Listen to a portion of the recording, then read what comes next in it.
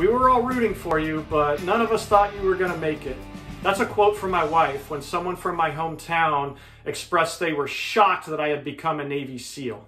And their opinion wasn't completely unfair because when we knew each other, I had set an NCAA record for wild pitches in a single inning of a baseball game due to performance anxiety.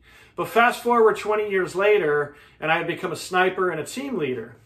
And during that journey, I learned a lot about confidence. And one thing I learned was that high-quality performance is not dependent on feeling confident. What I mean by that is we have all felt very nervous and gone out and performed very well. And we've all felt very confident and gone out and completely blown it. So, high-quality performance is not dependent on feeling confident, and feeling confident does not guarantee high-quality performance. However, when we compete with confidence, we increase our chances of success. And over time, that's going to maximize the amount of success that we have.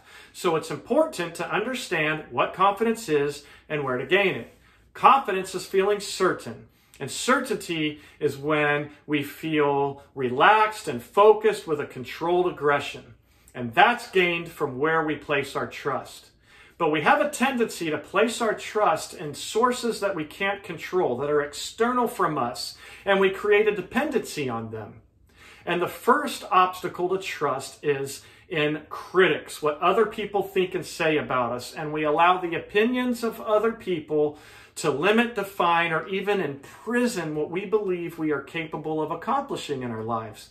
And this is very natural because every day we interact with other human beings and we assess how we're treated by them, and then we assign ourselves a value. But I believe we are all created with the ability to accomplish something great, something that's meaningful to you, because there is intrinsic purpose to every single one of our lives. And you don't need anybody's permission to honor that, just the courage to try. Anything hard I've ever tried to do in my life, critics have given me 1,000 reasons why I can't do it. But winners find one reason why they can. They find an excuse to win, and that drives them forward into the fight and gives them the courage to face the next obstacle of trust. We often place too much trust or complete value in the low probability of accomplishing something difficult. Any BUD/S class or Navy SEAL training class has a 70 to 80% attrition rate, meaning that many people fail to graduate. Most of them simply quit, and it was no different in my class. And a lot of people thought I had lost my mind when I graduated college, and they found out I had joined the Navy with the intention of becoming a SEAL. However, I understood that anything that's meaningful is going to be difficult, and anything that's difficult is naturally going to attract critics and have a low probability. That's what makes it so special, because it's overcoming the struggle that creates the reward. One of the rewards for me was the redemption from the labels of mental weakness that was associated with my failure in baseball. I knew one day I would grow old, and I valued time, and I would look back and I would rather have failed at training or died in combat than live the life of adventure that I wanted to live, to do what I believe I was supposed to do. And I wasn't going to let the critics or the odds limit that for me. I knew that the easy path would create a comfortable life, but the hard path would create the opportunity for joy, because it's overcoming the struggle that creates the reward. And when we enter that struggle, we need to know where to place our trust in order to have a confidence that is unbreakable and free from external dependency. And the first one is in our preparation. We want to earn trust in our preparation with two things. One is attention to detail, and the second is with relentless effort. Attention to detail means we do things the right way or again until we cannot get it wrong when it comes to the controllable fundamental processes and how we execute action, how we think in our mindset and culture, and how we treat each other. Because the habits we create today make us who we are when it matters most. And we won't rise to the occasion in dynamic and adverse situations. We will default to our standard of training. That's not something I came up with. That's what was taught to us. And when we get on the range to practice shooting, I thought about grip, stance, and follow through. But when I was in combat, I didn't think about those things. I just responded according to what I had trained myself to be. So the men who trained me saved my life. And we pursued that attention to detail and those proper habits with relentless effort. I call that effort that currently feels unreasonable until it feels reasonable. We have to change our normal. When I was in high school, I worked hard. When I got to college, I worked harder. And when I got into special operations, I worked harder than that. But I was the same person in each one of those situations. But in each situation, I was introduced to a new standard.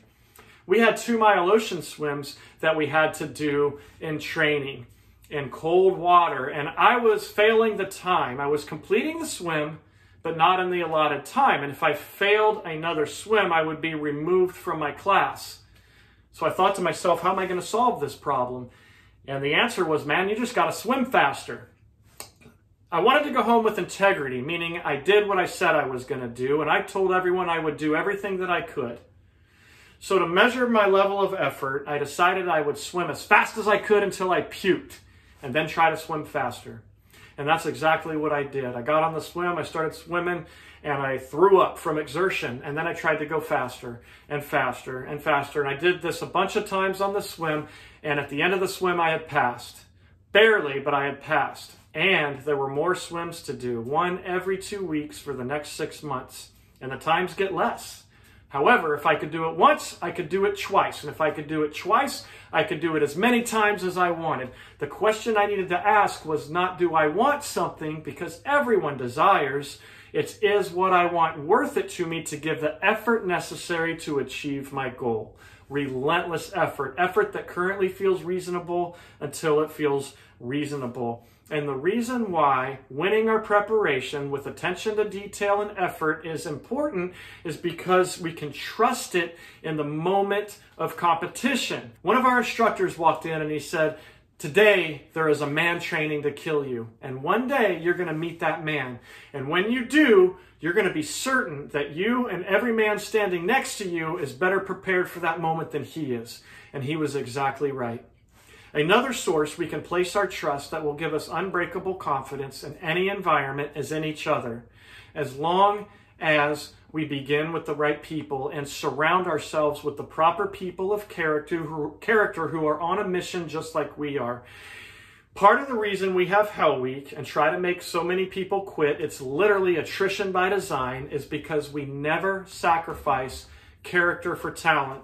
Because talent is worthless if it drops its gun and runs away, and character is priceless when it's time to hold the line. You know, our biggest, fastest, strongest, and best performer in BUD/S quit on Monday morning of Hell Week. I remember watching him cry and go get in line at the bell to quit. And we were all happy to see him go, because this man could perform very well as long as the conditions were comfortable. But when they got hard for him, he would break down in blame and complaint.